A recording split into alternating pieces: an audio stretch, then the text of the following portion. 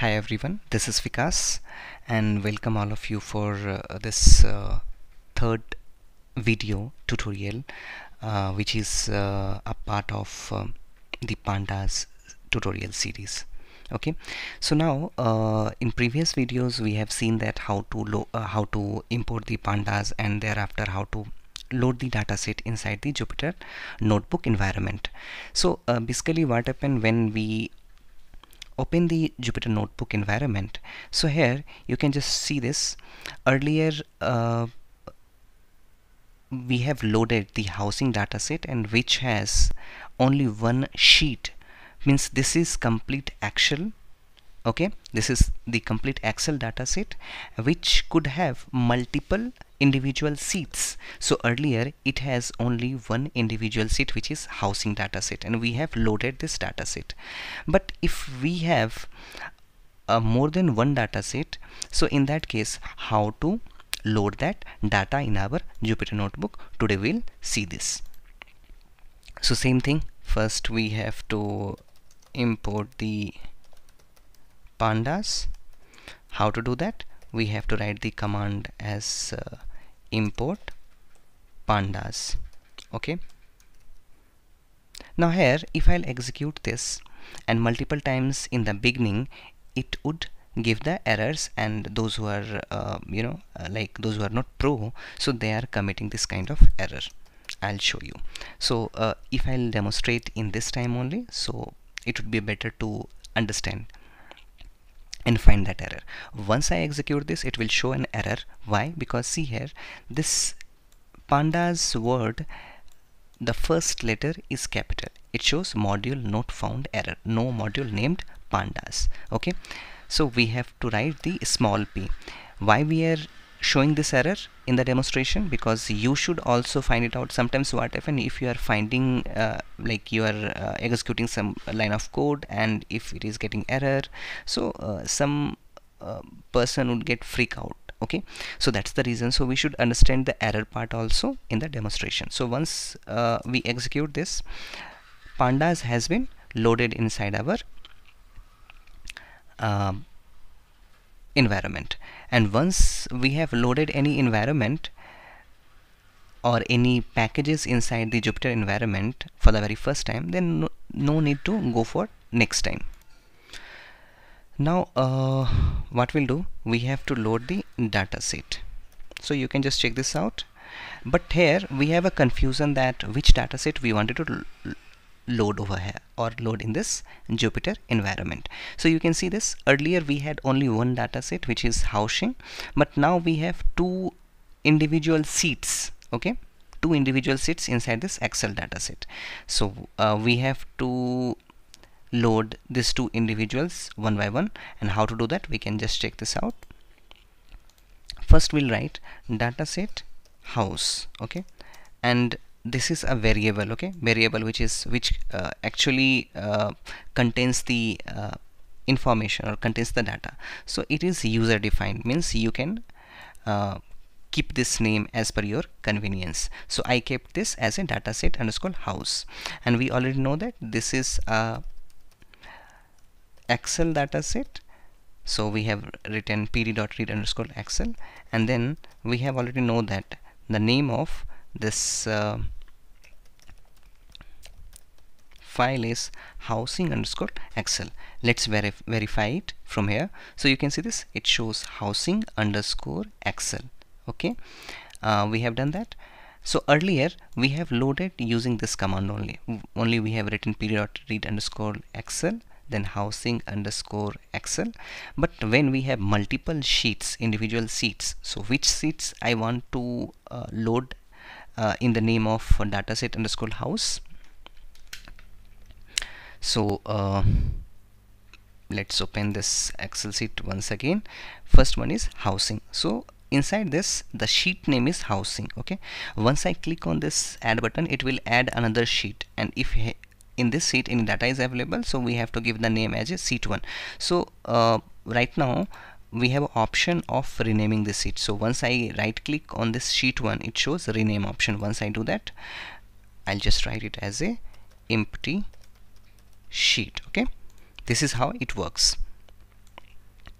Now first I would like to load housing. So here we have to write seat underscore name, okay, seat underscore name, and then I'll just write housing, okay, and just try to execute this. Now see this, what does it show? It shows no such file or directory housing underscore Excel. Why it shows error? It shows error because here I have not given the destination of that individual files, or we can say extension of this file. In the previous tutorials I already told you that if you forget to mention the extension, it will throw an error, okay, and intentionally I have kept that because multiple times those who are novice, they are creating this problem and they are getting error. So here we already know that the file extension is .xlsx. so once I click on this, now most probably it would work, and once it is loaded, then we'll go further. So now you can just check this out, it is loaded, and we already know that once we have loaded any data, then we have to check the header and footer.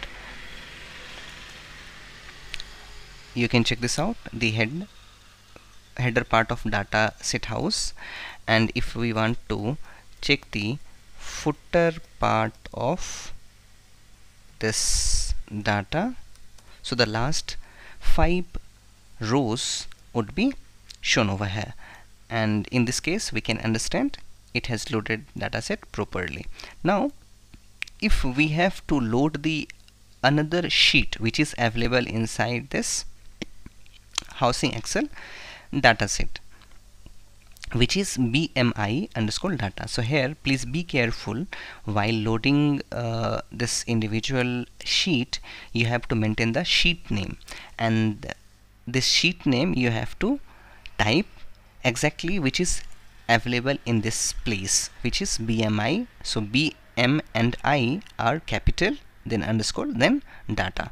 So we'll see, I'll write BMI, and here I'll just write pd dot read underscore Excel, and then again we have to write the Excel file name. So housing underscore Excel dot xlsx, and then we have to write sheet underscore name, which is BMI, then DATA. Let's just wait for a couple of minutes, and sometimes don't worry, because if your data set has a more number of rows and more number of columns, it means that it has a huge size, so it will take some time. Sometimes it will goes more than 2 to 3 minutes also. So depending on the size of the data set, we have to just wait, okay. But this VMI is a smaller data set, so that it is loaded in a short time. Now we have checked the header file, which would show the very first 5 rows, and again we'll check that BMI dot head, sorry, because now we have to check the tail, so we have to write BMI dot tail, okay. So again the last 5 rows values have been given, and that rows are also considered as a record. So this is how we can use if we have multiple sheet in our Excel dataset, okay. So how to load the multiple sheets in this, and let's assume in the previous tutorial we have loaded this housing sheet, and it was individual seat available inside that dataset. But when we have multiple seats, so once you try to execute this code, it will throw an error. So in that case you have to just write that sheet underscore name, and if there is a single sheet available inside this housing underscore Excel dot xlsx, so you can just avoid, okay. No need to write this seat underscore name, because by default seat underscore name would be the very first sheet, and which is the single seat. So this is how we can load the multiple individual seats using Excel dataset, Thank you so much. And if you really appreciate our effort, so please do like, and please do subscribe, and please do watch other data series video. Thank you so much.